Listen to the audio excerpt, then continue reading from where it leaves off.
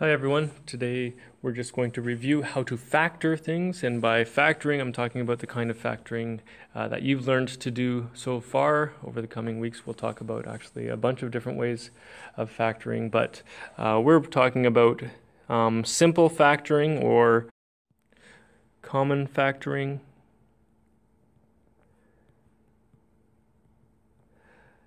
And when we're talking about factoring or common factoring, usually I'm making up a word here, but we're talking about undistributing or unmultiplying something.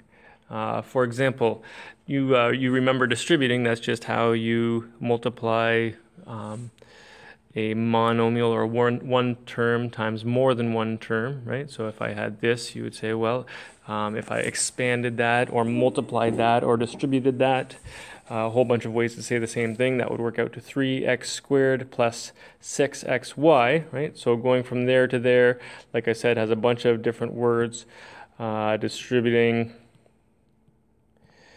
or multiplying, or perhaps expanding. All these words mean the same thing. Going the other direction, going from this expression to breaking it up into two things that multiply to each other. Two things that multiply to each other we call factors. So breaking something into its factors is what we call factoring. So that means when you are given an expression, for example, 10x plus 15xy, you're going to look at that expression, you're going to say, are there any common factors? Is there anything that could be divided out of both of these terms? And what's the biggest term that could be divided out of both of these terms? Well, we've got 10x here, we've got 15xy. Looking at the coefficients, the 10 and the 15, we would say, well, I think the biggest number or the biggest coefficient that can be divided out of both would be 5, and we would look at maybe the variables here and say there's an x here and an xy here. I would say that they have an x in common, right? And so factoring, because it's unmultiplying, really means you're kind of dividing something out of everything. So what we're really doing here is we're taking all of our terms and when we're dividing out that common factor. The common factor then lives here in the front, and we say in the brackets, well, what would be left if we divided out the 5x out of both those things? Well, 10x divided by 5x is, of course, 2. And 15xy divided by 5x, well, 15 divided by 5 is 3, and xy divided by x, the x's cancel, and I'm left with y.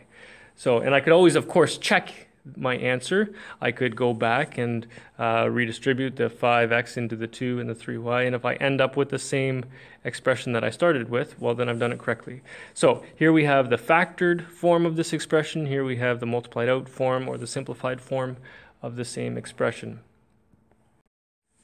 So then a couple expressions. If you see them and you were instructed to do them, the instruction just in your textbook or on a test would be factor, right? And so you'd always look first to see if the type of factoring that you can do is common factoring. Okay, so for example, 8a squared plus 6ab. We look at those two terms. It's just a binomial, 8a squared and 6ab.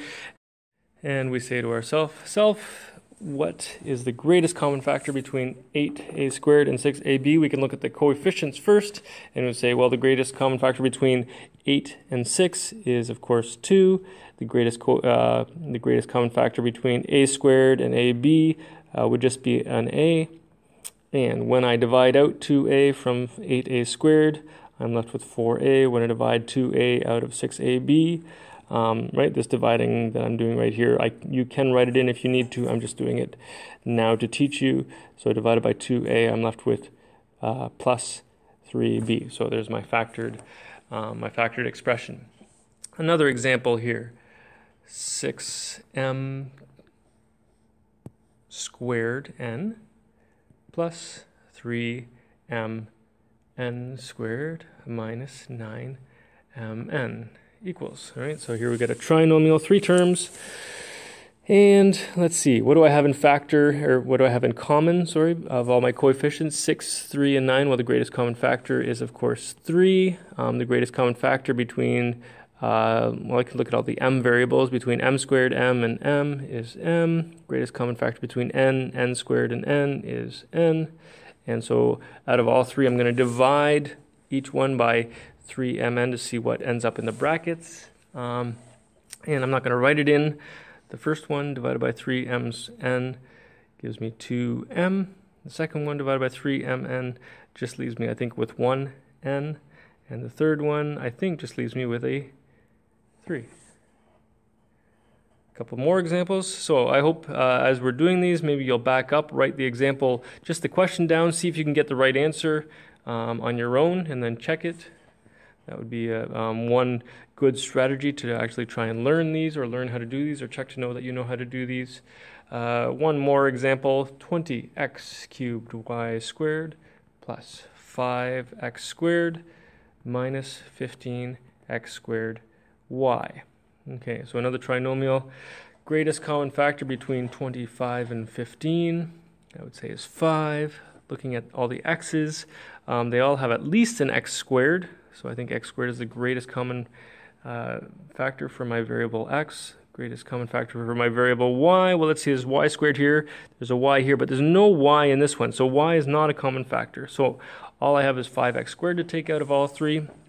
And let's see, I've got to divide this out by 5x squared. I'll just again do this just to show what I'm doing.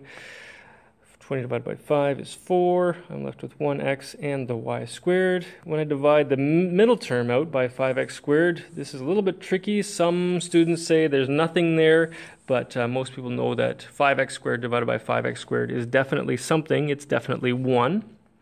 And the last one, of course, 5x squared, when divided out of minus 15x squared y, I think I just have a minus 3y. So that's a quick review of common factoring. This is just something you have to be able to do very quickly. It's something you have to do consistently. It's something that you have to spot that needs doing right away.